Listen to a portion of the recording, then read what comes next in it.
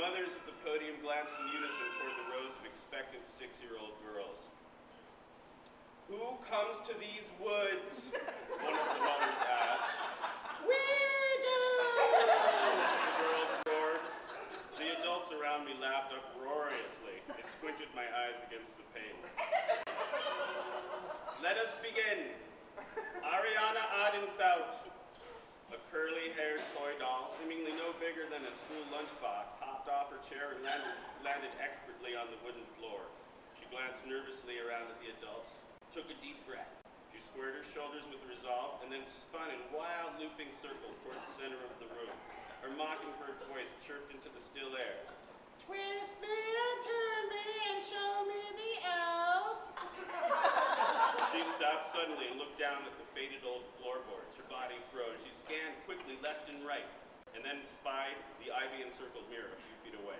She executed one more loop in silence, twirling right up to the edge of the ivy. "I look in the water and I see Her voice raised 2 octaves and 20 decibels on the last word. The parents alongside me and the mothers at the podium applauded with appropriate enthusiasm, their prayer position hands pistoned together happily. "Thank you, Ariana." Ariana walked to the podium where one of the mothers adorned the young girl's chocolate-covered vest with a tiny golden elf. Ariana hopped once with glee and ran back toward her chair. She leapt, turning 180 degrees mid-air, landing perfectly straight back, legs sticking out parallel to the floor. One of the podium mothers consulted her list. Abbey Road Braunschweiger. Twisting and turning, Abbey Road spun to the mirror. "I look in the water and I see myself!" Her position hands pistoned back and forth. Embers glow Etheridge. "I look in the water and I see myself!" Prayer position hands pistoned back and forth. Mushroom Brie Funston. "Twist me, turn me, and show me the elf. I look in the water and see myself!"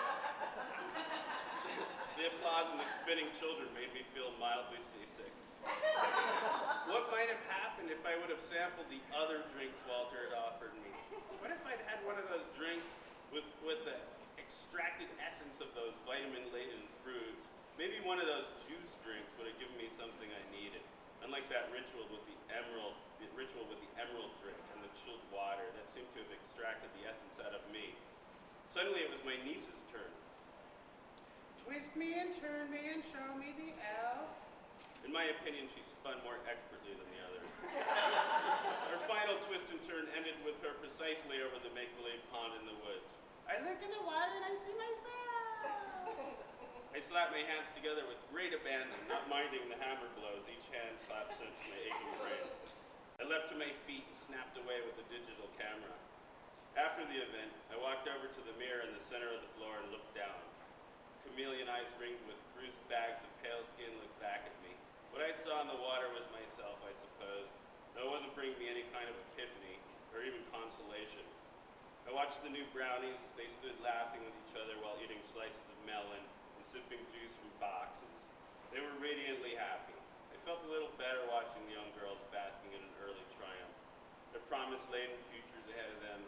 I hope that they had many more days, and for their sake, I hope that absinthe was made illegal again by the time they turned 21.